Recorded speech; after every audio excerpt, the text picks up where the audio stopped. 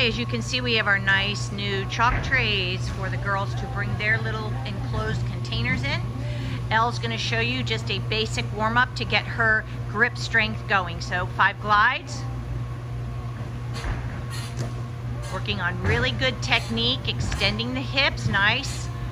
Chest in on the back swing. Make sure the head stays neutral.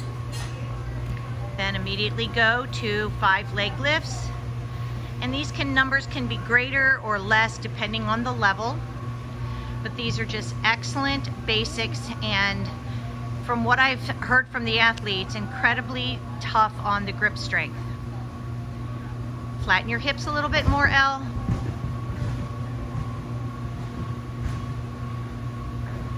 Okay, then right up to the high bar. So you want to try to create something that has 30 to 50 elements in it. There can be increased,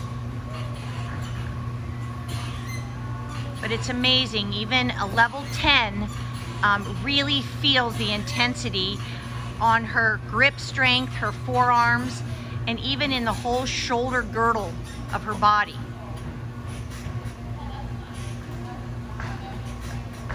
Just gonna have her do 5. Keep your head neutral. Don't let the head go back, Elle.